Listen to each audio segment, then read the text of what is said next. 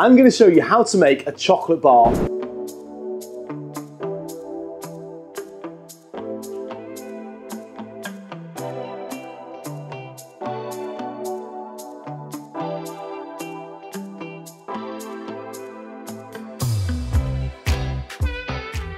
Really easy, you just need 30 grams of white chocolate, 100 grams of milk chocolate. You'll need a chocolate bar mold, which you can get easily online, and your choice of toppings. Be creative with it. I've got crushed Oreo, crushed Biscoff, and my favourite, Anglesey sea salt. But go crazy, be a bit creative with it. Crispy bacon in chocolate is amazing, believe it or not. So, we're going to temper the white chocolate, which means short bursts in the microwave. Get it nice and cool to touch on your lip. If you want more information on that, hit my tempering video right here. White chocolate is melted and tempered. It's cool on my lip and ready to pipe. You'll need a piping bag for this. You can use any plastic bag, or you can get specialist piping bags online.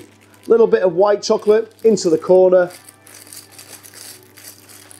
Make sure it's nice and neat. You can tie the other end if you like. I'm just going to cut the very corner of the bag, being mindful that the piece of plastic doesn't go into the chocolate. Keep that out of the way. Then we've got a nice fine flow of chocolate. Don't cut the hole too big. You want to be able to do some nice little patterns, smiley faces, love hearts. It's like painting with chocolate. And you can do this at home really easily. You can do stripes. You can brush it in to make a marble pattern, which is really effective when we pour the milk chocolate in. That will really stand out.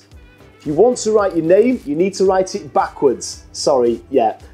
Oli is quite easy to write backwards. It's like mirror writing. So it's from right to left. As you can see, that's backwards. So when you turn it round, that is how it's going to look. You can also do some little drips coming down from the top, which is very effective and satisfying. Awesome, leave that to set, and then we're going to add the milk chocolate. As long as the chocolate is tempered perfectly, the details should set within a couple of minutes. If it's warm where you are, stick it in the fridge so it sets a little bit quicker. You'll know when it's ready because it will go from being very shiny to being slightly matte. Make sure the white chocolate is set, you don't want to smudge it. Then we're going to add the milk chocolate, making sure this is tempered. I'm going to pour this in. You can use a ladle if it's easier.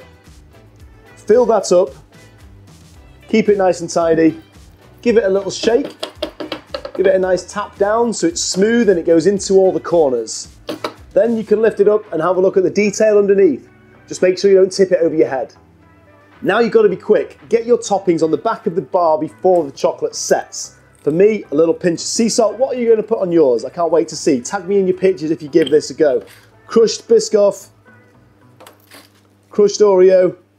But experiment. Try different flavours. Once you've got your toppings on, this can go in the fridge and it will set within about 10 or 15 minutes. In the freezer, even quicker, more like 5 to 10 minutes. If you want to get extra creative with this, cut a piece of paper to size and you can give your chocolate bar a name, a Wonka bar, a Choc and Roll bar, whatever you want. As the chocolate bar starts to set, as long as it's tempered, when it sets, it shrinks. And you can just see around the edges where it's starting to go slightly frosted. And that is where the chocolate is shrinking and coming away from the mold. We want it to be frosted like this end piece all the way across the bar. Unless it's completely frosted, leave it in to set some more. We don't want to rush it out of the mold. Make sure it has this frosted effect right the way across. I'm going to decorate the wrapper now, so I've cut the piece of paper to size so it's ready to wrap around the chocolate bar, which means that the middle bit here is going to be the front of the bar. So that's the bit I'm going to concentrate on and give it a name, which is going to be a Choc and Roll bar.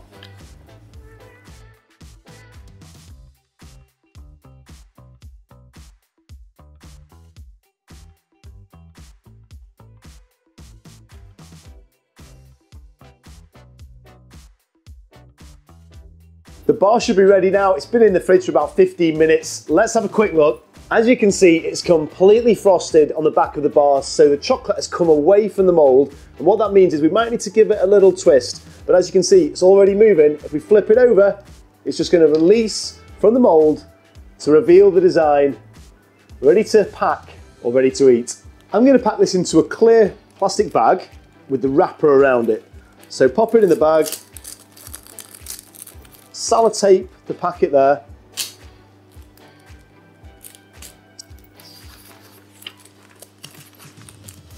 and with the pattern on the bar facing the back of the wrapper, fold that around and tape it.